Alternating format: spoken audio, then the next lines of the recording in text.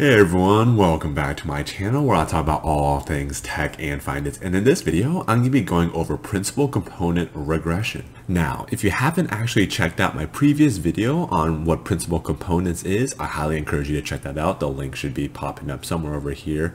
And also, I go over how to calculate the eigenvalues, eigenvectors, what type of packages you should use in order to conjure your specific findings that you may want to find within PCA, and also most importantly, what is PCA? So if you don't know what those specific details I just mentioned, highly encourage you to check that video out before you check this one. In this portion, I'll be going over how to apply the transformations of PCA to different machine learning models, whether it be a simple linear regression model or a more complex tree-based model such as XGBoost, or if you want to do neural networks, you name it, the logic is still the same. So at a very high level, the idea of principal component analysis is that it's trying to transform your given features inside your feature space to a specific principal component space of where it is trying to maximize the variance, where you're trying to minimize the number of features that are actually utilized to explain such variance. Okay, so this is going to be my applied portion on how to utilize principal component regression and how you can actually utilize principal component analysis for other types of machine learning models. Now, the specific dataset that I will be using today comes from a Kaggle dataset website, I should say. It's going to be over here, life expectancy, and you can go to depth as to what type of features are incorporated, and there's some metadata associated with each of these features, so you can go ahead and check that out. But essentially what we will be doing here, no breakpoint, but what we will be doing here is that we will be predicting the life expectancy within each of these given values that we have here within the observations, utilizing all these other features that we have over here.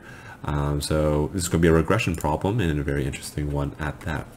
So we can take a look at this data set. We have 22 variables, about 3,000 observations.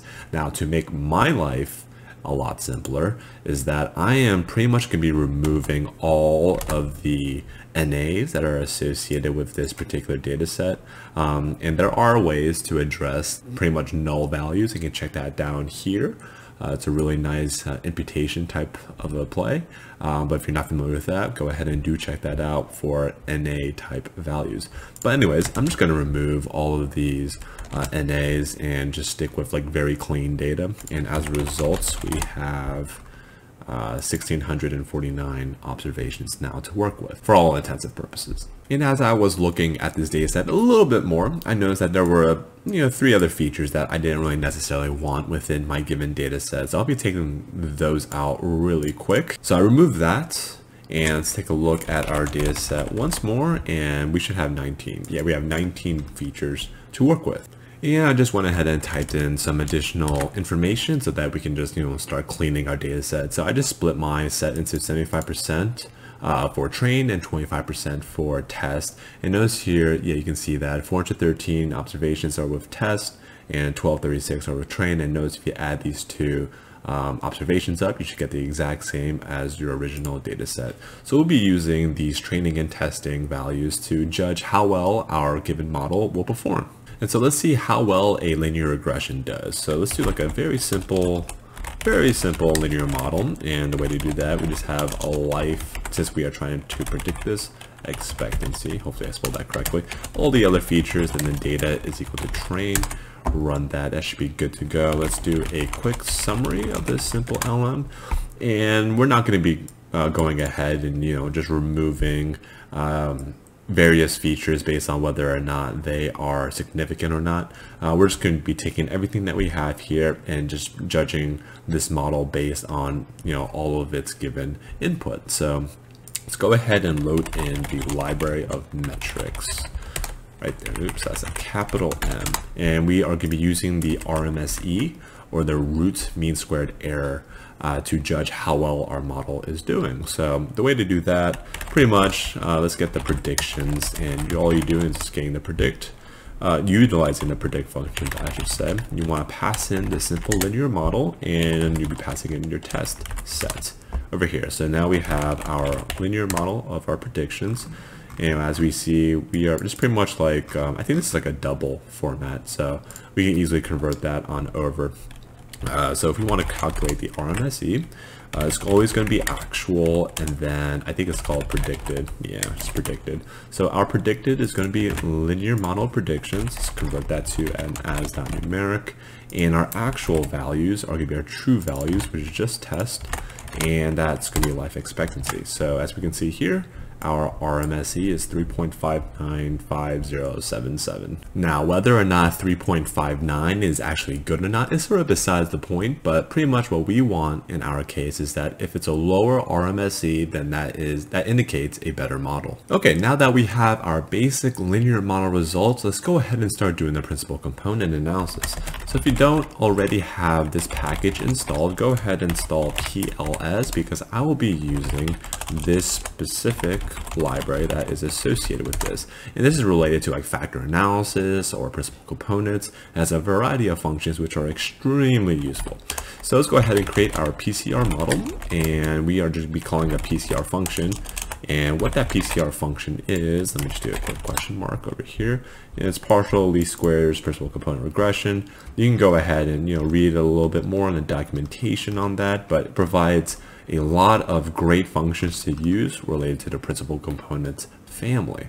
So pretty much the most important piece that I will go ahead and point out is that the value that we'll be plugging into here is going to be somewhat of like similar to a linear regression type format. So we want this to be life.expectancy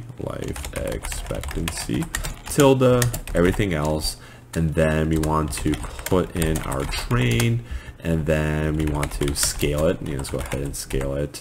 Let's be all caps, and let's go ahead and let's do cross validation. Validation formula should be CD. So let's run that, and I think that may be a lowercase e. And let's run that, and then let's run summary of the PCR model, and let's go ahead and expand that and rerun that piece again. So as we can see here, this is a real nice indication on the explanation of variance within each of our given features that we have. We also have our cross-validated responses based on the training and testing. So this is the output of an RMSE value, as we can see here. So the less better, I should say, it becomes, then that indicates the number of components you should be using. So as we can see here, there's like a slow trend of improvement. So we have 4.4, 4.1, 3.9, 3.9. So the amount of improvement just dropped from 0.2 to less than like 0.4. Oh yeah, pretty much 0.4. So the number of components that I see that we can utilize is between 5 or 6. We would essentially just do, just calculate our predictions based on our principal component regression model, and we'll just be passing in our PCR model, and we can pass in our test values, and then last but not least, number of components that we want to plug in, 5, and then run that, and then we can just pretty much do the exact same thing within our RMSE, and this should pretty much give you the exact same results. Oh wait, no, this should, it'll provide you a different results, partly because we're using a different number of components, but we shall see that very, very soon. So let's put that here, run that, we get 4.09821. So that might be a cause for concern.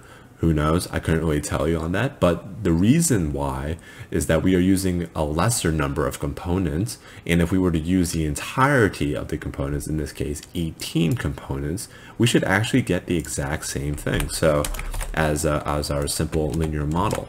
So we get 3.59 when I just change number of components to 18, and just going back up here, we get 3.59. So notice that I didn't utilize any rotation type formula, and the reason why that they're equivalent is because there is no rotation. So I'm not using Varimax, Oblimax, I don't know, some other rotation type formula. So just note that. But yeah, pretty much you can utilize whatever number of components you would want, and whatever your use case is, go ahead and choose what that is going to be. And also note, the PLS or please package is essentially just doing the bare minimum. So it's only going to be doing a linear regression on top of your linear transformation for a PCA type of a model. So what happens if we want to utilize different models from the linear transformation that we have actually extracted from a given PCA? Well, look no further, because we're going to be doing just that. Okay, so if you don't already have this package, go ahead and install. It should be install packages, and it should be psych. So go ahead and install that package. Just load that on in. And the primary function that we'll be using from this package is something called PRComp. Now you can go ahead and just read up on a documentation of what PRComp is doing, but pretty much the one part I want to point out is pretty much what you can be putting in. So in this case, I'm plugging in a function, and notice that I don't have a response variable. Oops. I don't have a response variable here. So the primary reason why is that I'm only plugging in my independent features in order to get a nice linear transformation based on those specific features that we have up here, in fact. And the reason why is that we don't want to do any peeking as to where the y variables are going to be located, and that would just lead to a huge overfit. So let's go ahead and just run that, and of course I reading in my train and scaling my data to get a summary of that PC fit. So pretty much here we are getting the most important parts of the amount of variance that is explained with each additional principal component.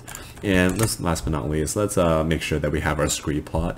Very instrumental. And remember the elbow rule of where pretty much we have to look at a pretty much like a 45-degree angle, more or less, as to where the specific the number of components that we should actually be using.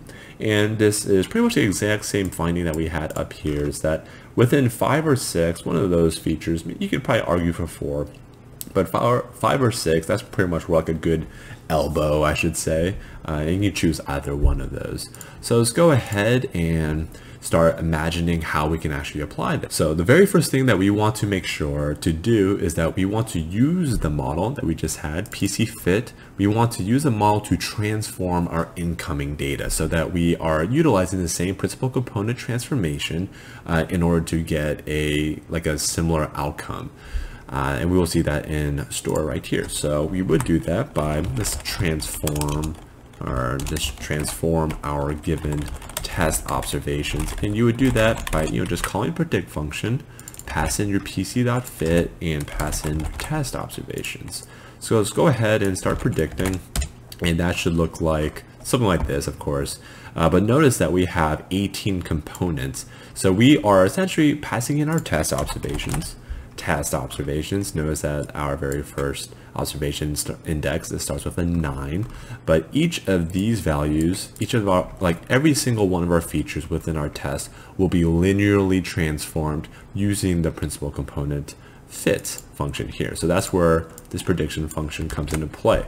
So this is going to be our new data set input that we'll be plugging into a linear regression, a neural network, a random forest, you name it. So we will be storing the transformations of our test sets inside of our trans test right here. And just to make things a little bit more easy for the algorithm to just run everything, we want to convert this to a data frame. And now also note that since we agreed that we'll be using 5 or 6 variables inside of our model, let's go ahead and use 5.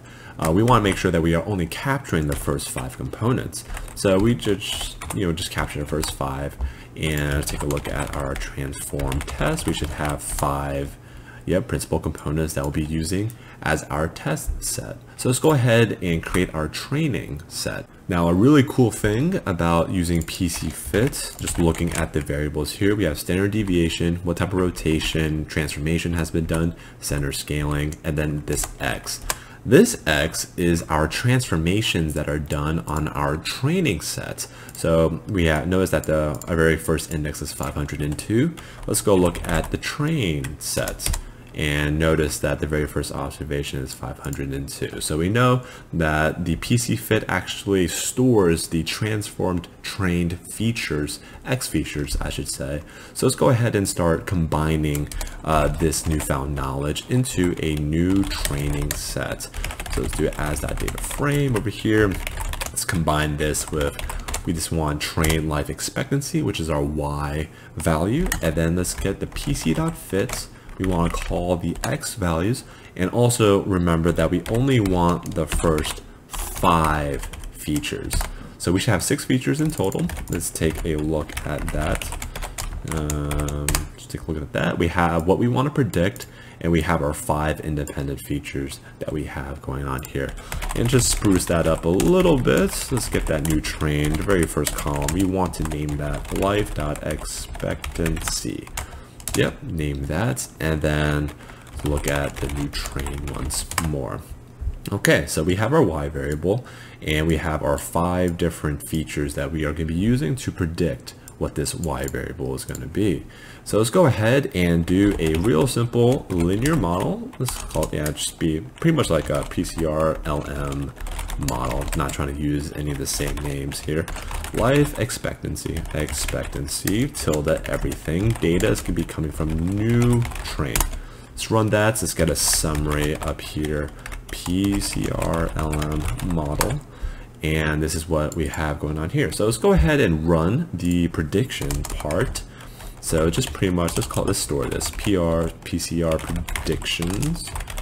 And let's use the predict function. We want to pass in our LM model, and let's pass in transformed of test. Okay, so we have our transformation test. Let's run the RMSE. Actual is going to be this is going to be test of life expectancy, and then we are going to have our predicted. Make sure we convert this to it as .numeric, and our PCR predictions. Let's look at what that PCR prediction is here. Yeah, we want to convert that to a numeric, and voila, we have 4.09821. Notice that's actually the exact same thing as what we had going on here. Just making sure that just rerun everything right here. 4.09821. So pretty much we have the exact same output using different ways of actually getting to that output.